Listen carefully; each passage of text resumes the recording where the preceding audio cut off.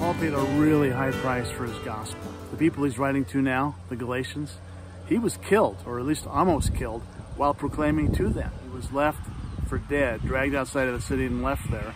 It just says that some believers gathered around him and prayed. Next thing you know, Paul's up again and they're on to the next city.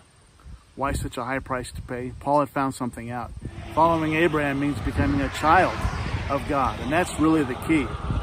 The focus is not on our right behavior, although our right behavior is the barometer to how we're doing. It's important, and we'll see this in a couple chapters where Paul lays out, here's what you should be looking like. Here's what you should not be looking like. Here's what you put on. Here's what you take off. If your focus is your system, whether we're talking about diet, whether we're talking about your career, whether we're talking about your Christianity, if it devolves into attendance at church, to tithing, to being a good person, then soon you're looking inward and you're spiraling inward. The problem with relying on systems is we never work them perfectly. We never get them quite right.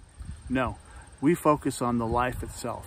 Paul reiterates what Jesus himself said. It's not the righteousness of the scribes and Pharisees. It's not acting perfect. Rather, the only way we can do this is through the crucified Christ. And what that means is we enter his death and we engage in his new life. Or the way Paul puts it is we clothe ourselves in this new life. We clothe ourselves in Christ. Paul says all those divisions are gone. They're gone. Instead, it's being clothed in the new life.